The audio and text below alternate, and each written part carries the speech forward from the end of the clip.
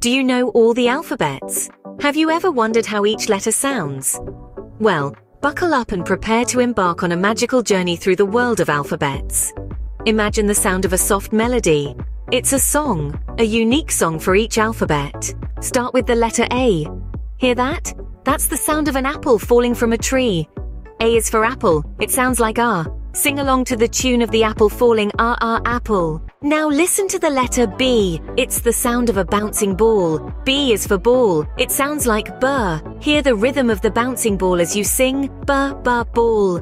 Next up is C. It's the sound of a cat purring. C is for cat. It sounds like coo. Feel the vibration of the purring cat as you croon, coo, cat. This grand musical journey continues, from the drumming D, the echoing E, the fluttering F, right through to the zipping Z.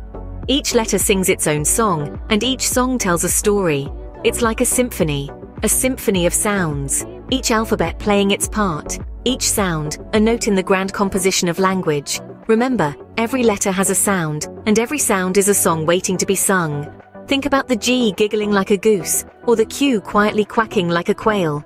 Imagine the hey humming like a helicopter, or the R roaring like a rocket.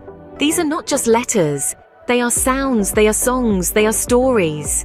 As the melody of the alphabet symphony fades, take a moment to reflect on this journey. From A to Z, every letter has sung its song, told its story, and played its part in the symphony of sounds. In this grand orchestra of language, every letter counts, every sound matters. It's a world of wonder, a world of sound, a world of stories.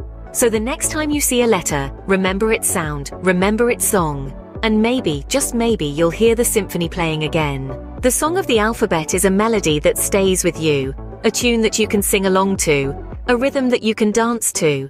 It's the music of language, the symphony of sounds. Learning the alphabet is not just about memorizing letters. It's about understanding their sounds. It's about hearing their songs. It's about embarking on a journey through the world of language. So what did we learn today? We discovered that each letter of the alphabet has a sound. We learned that these sounds can be sung as songs. And we found out that these songs tell stories. Remember, every letter has a sound, and every sound is a song waiting to be sung.